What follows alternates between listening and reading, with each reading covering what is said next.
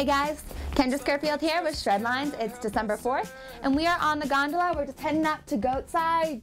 It's the first station where the doors open on your way up to Sunshine Village.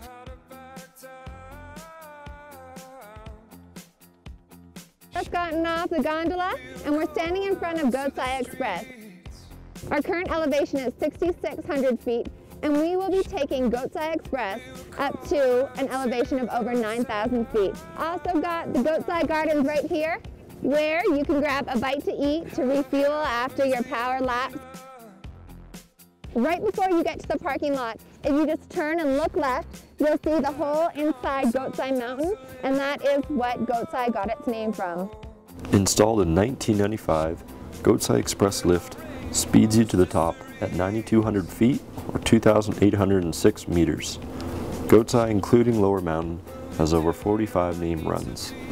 Some of the hidden gems that provide untouched powder skiing are Hell's Kitchen and Mother-in-Law.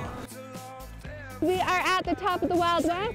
The Wild West is located just off Goatside, and you just take Sunshine Coast down a little bit to get here. Like Delirium Dive, you need your pack, your beacon, your probe, your shovel, and of course your buddy.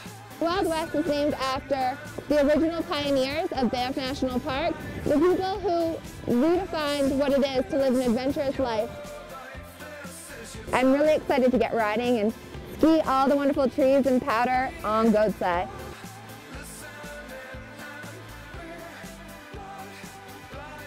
Fresh track. Yeah, fresh tracks all day long. All right, Shredlines, thanks for joining me. With that, peace, love, and happy shredding. See you next week.